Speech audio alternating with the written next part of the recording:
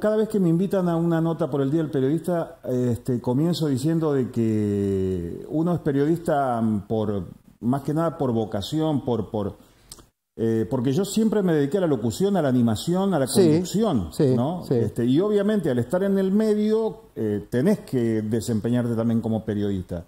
Pero totalmente. En realidad uno es más locutor, animador, conductor, ¿no? Pero bueno, aquí estamos. Y lo tuyo arrancó desde la locución. ¿Qué edad tenías? Exactamente. Mira, yo arranqué en el año 83 en Publicidad Arter casi por casualidad. Sergio Izaguirre era el dueño de Publicidad Arter. Sí. Y, bueno, amigo. Sí. Entonces yo iba a visitarlo, a tomar mate, a la típica, ¿no? A pasar un rato. Y me empezó a enseñar a pasar música. Se usaba el disco, el cassette por aquellos años. Claro. Y bueno, un día, cuídame un ratito, me quedo solo. Yo ya había aprendido bastante del tema de pasar la música, y empecé a leer la tanda publicitaria. Mirá. En la Publicidad Arter, en la red de altavoces.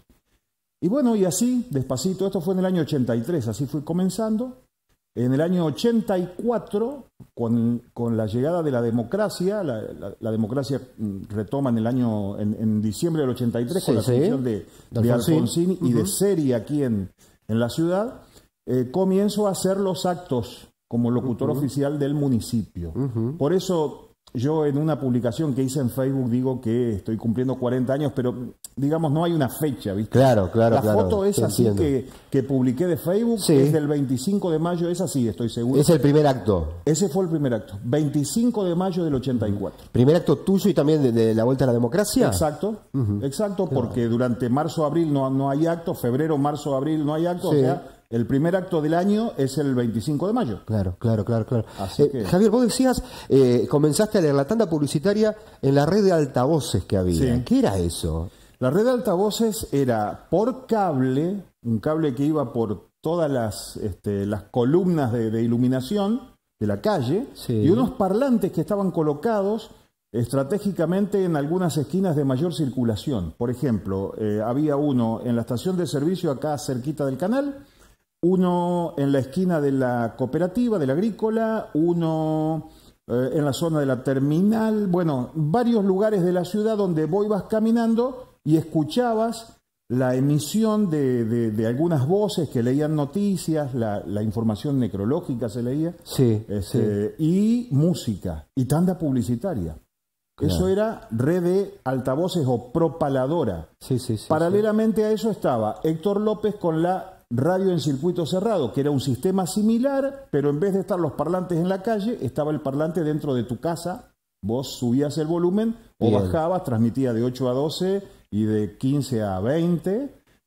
Y vos, tipo radio, escuchabas, subías el parlantecito cuando querías escuchar. Y acá la gente de la calle por ahí se paraba a escuchar, a ver. Ni que hablar cuando había una información necrológica, tenía una música de circunstancia, tipo pompa fúnebre. Se paraban todos bajo el parlante. Entonces todo el mundo se quedaba ahí esperando a ver quién había fallecido. Caminata sabatina y el equipo.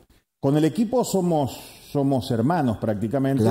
Porque yo estoy integrando Caminata desde el año 1990. Así que imagínate los años y la recorrida que tenemos, la amistad que forjamos. Algunas veces cuando estamos haciendo el programa la gente nos dice, che, pero ustedes se miran y se entienden. Y claro. No necesitamos ni con la mirada, ya sabemos qué es lo que tiene que hacer cada uno. Yo empecé en el año 90 en Caminata.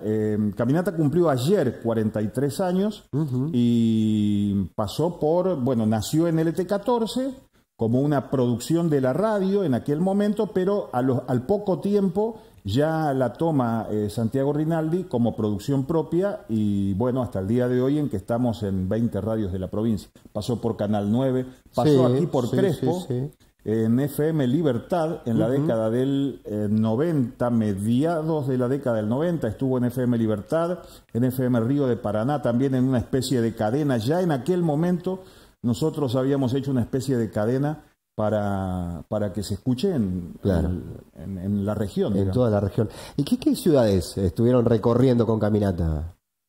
Nombrame algunas, o las que mejor te venga a la mente en cuanto a lo que viviste, a lo que disfrutaste. No, mirá, de Entre Ríos deben ser pocas las que nos faltan. Las que no fueron, claro. Las que no fuimos.